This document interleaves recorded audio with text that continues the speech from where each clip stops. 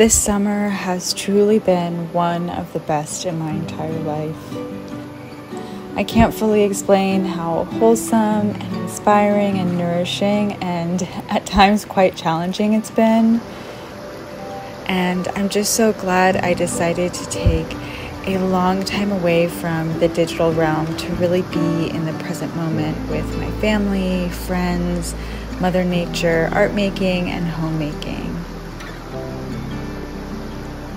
I love the energy that is intertwined with the summer season. I feel so charged and my spirit feels so full.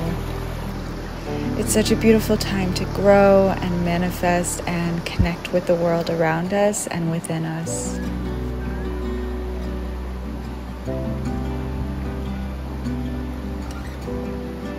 I've had a lot of fun experimenting in between commissioned artwork recently.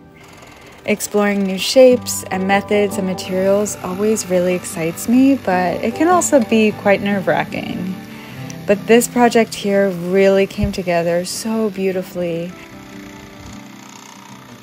I wanted to create very stylized shapes that piece together seamlessly. And I realized that I should really invest in a tabletop scroll saw so I can more safely cut my tiny little shapes. Similar to a lot of my recent work, I decided to thrift my fabric for this wall sculpture, really focusing on fast fashion items that are just a few owners away from ending up in a landfill.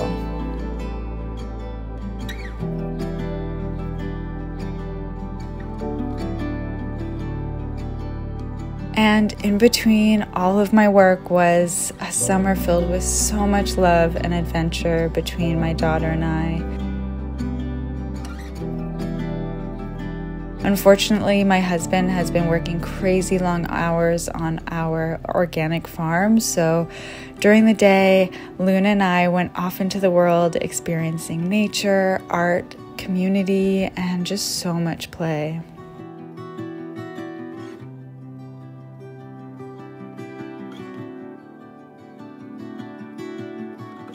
And at home, I have been baking and cooking so much. Our household has a lot of serious allergies and we're also ethical vegans, so our options can be really limited out in the world. So I find our most nourishing and flavorful meals are homemade, and I really enjoy spending my time doing this. I also spend a lot of my art making in our kitchen while Luna independently plays nearby because I just love the size and height of our kitchen island. So right now I've been working on 3 commissions in addition to this made-to-order wall sculpture made with bamboo felt.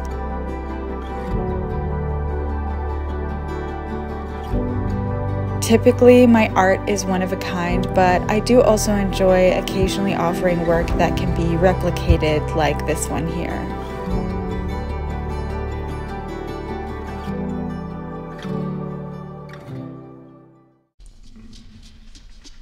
September is such a beautiful transitional month, blended with summer energy and cozy autumnal weather.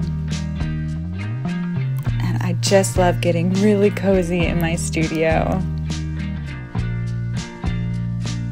Now, before I started in on some of my commissions, I really wanted to finish this personal wall sculpture, so I pulled out my thrifted finds and began cutting the fabric.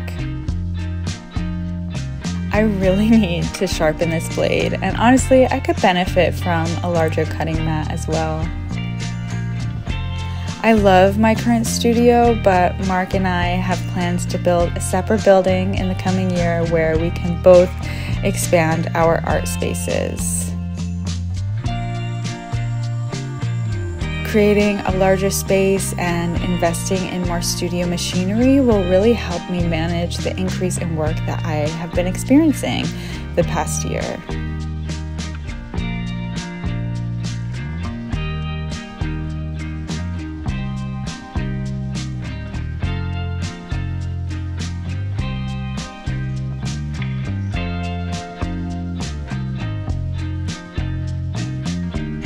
coming back to this bamboo wall sculpture. I've made this style of artwork for around 7 years now, and my methods are definitely unconventional and very unique. This technique I made up kind of recreates a traditional tufting aesthetic, but without using any machinery. It's a lot of snipping and twirling and sewing, and I just love the texture that it creates. What I love about my artistic process as a fiber artist is that it's very repetitive and meditative. And I really do believe that art is such a healing tool for the mind, body, and spirit. And I'm so incredibly grateful that this is my career and my life's passion.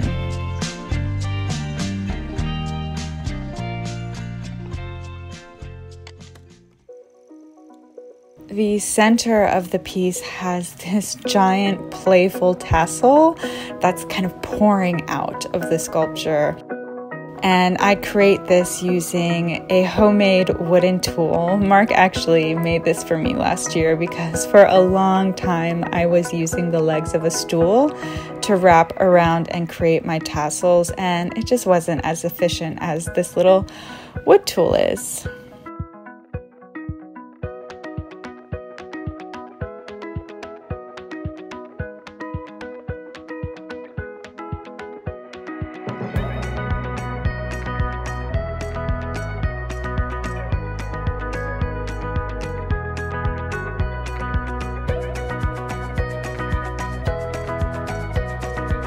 So this is organic kapok fiber, and it's one of my favorite sustainable materials that I use to stuff my sculptures.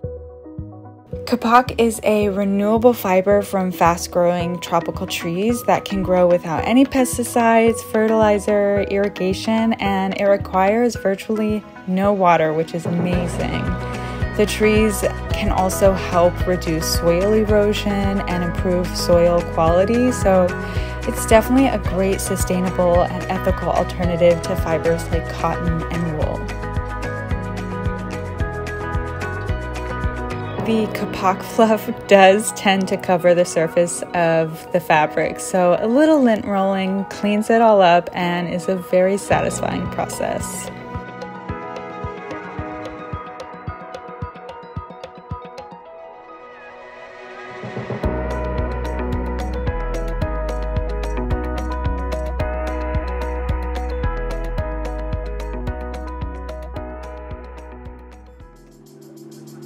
Assembling this wall sculpture was so exciting, but also a little nerve-wracking because everything really needed to line up and piece together perfectly. But it all worked out, thankfully, and I was just very careful and cautious and did a lot of testing to make sure that this would work.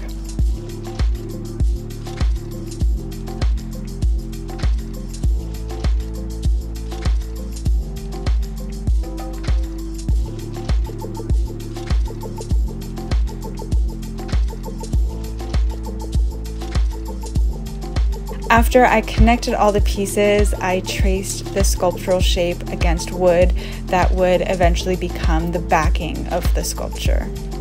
And here's how it all turned out. I absolutely love this new sculptural style, and I will definitely be exploring it much further. And here's the made-to-order sculpture before I shipped it off to the client in California. And if you're curious about this piece and my other creations, I'll link my online shop below. And I'm on to the next project. This wall sculpture is going to be made with organic heirloom cotton and is for the Frenchman's Reef Resort in the Virgin Islands.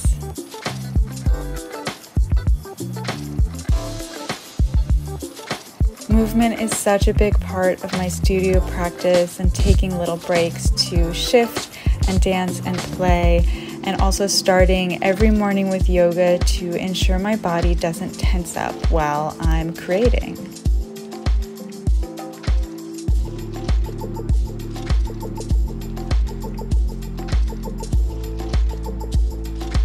I'm going to close out the video here, so if you'd like to see how this commission turns out, definitely stay tuned for my next studio vlog.